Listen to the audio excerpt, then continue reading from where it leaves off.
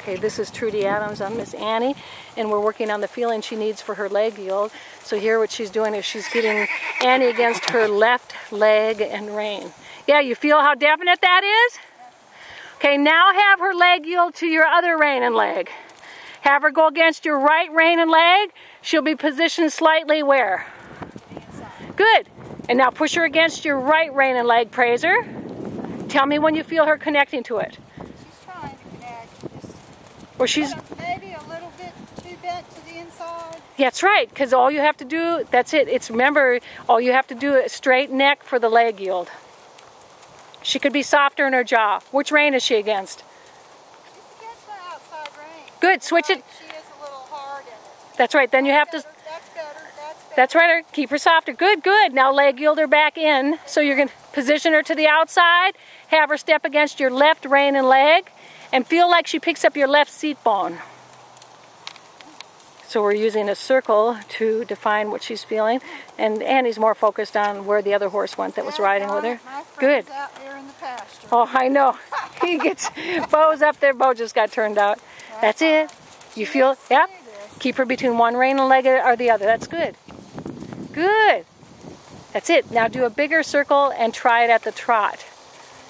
And you're just going to keep changing. You're going to either leg yield her in or out on the circle just to get the feeling. Okay, which rein and leg is she on? It's all right. Neither. Good, good. All you have to do is be aware of it. She said neither. And this will help riders learn how to keep a horse against whichever rein or leg they're using. It's all right. Put her against whatever. Yep. Which one is? Outside rein and leg. Leg yielder. Good. Now switch directions and let me see if I can see the difference. Leg yielder the other way. That's right. Remember that rein needs to curve on her neck. Remember how I showed you to curve? There, there. Feel what you changed? Good. Leg yielder the other way so I can see it with her neck. So I'm looking for the rein to wrap around her neck as she's... That's good. Do you feel the difference in how she's carrying you?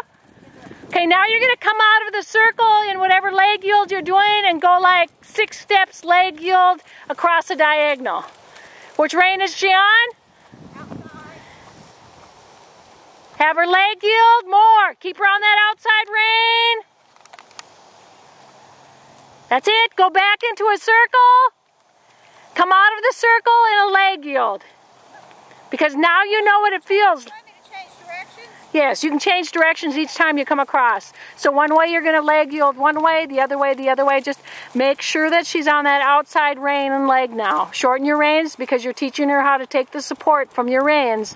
Okay, now what rein is she against? Yeah, left? She's sort of not wanting to be on the outside rein, but now she is. Good, good. Keep her on it and then do a couple steps leg yield. Just one circle into a real leg yield. Now see if she'll do a leg yield from the circle, staying on that outside rein and leg. Start a leg yield right there. You can go to the outside. There! Feel the difference? You felt that, didn't you? Now do you want me to put her in the other direction? Yep, now you can go the other direction. Take your time. This is, we've done it maybe 8 times. I'm not sure how many times we've actually asked Annie in lessons to stay connected between the rein and leg, so this is new for her. Good, hold that outside rein. She's got to be, her neck needs to be against the outside rein. Yep, and then try a couple steps of leg yield now. Keep her on that same rein and leg. That's right. Now push her over sideways in a leg yield. Praise her. She's picking you up different, isn't she? That's it. So each time, we're going to do a couple more times. Just a couple steps. Ask her to leg yield on the circle, and then find yourself an open space and ask her to do 6 steps straight. Just 2 more times. Praise her a lot. Make a big to-do of this. This is a big deal because she's doing her leg yield different for you. Make a big to-do about it. Praise her a lot. Show her a couple steps leg yield. Yep. Yep. Now go sideways for a couple steps leg yield. Keep her on that rein. Keep her on the rein. Keep her on the rein. Keep her on the rein. Keep her on the rein. Good, good, good, good. That's it. Good, good. One more time. Change directions. Do you feel how she's balancing different between your rein and legs? She's complaining. Oh, yes. I'm sure she is. She's all by herself. Poor thing. I thought Okay, which rein and leg is she against? Outside. All right, now keep her on that outside rein and leg, and you're going to leg yield her to the right. Keep your right hand down. Keep your right hand down so her nose stays down. Good. Do you feel her picking you up different? Good. Okay, stretchy trot with a leg yieldy feeling. She can go around the whole ring. Nice brisk trot. That's it. Stretchy trot with a leg yield. Good. Praise her. Do you feel her responding different from her back end?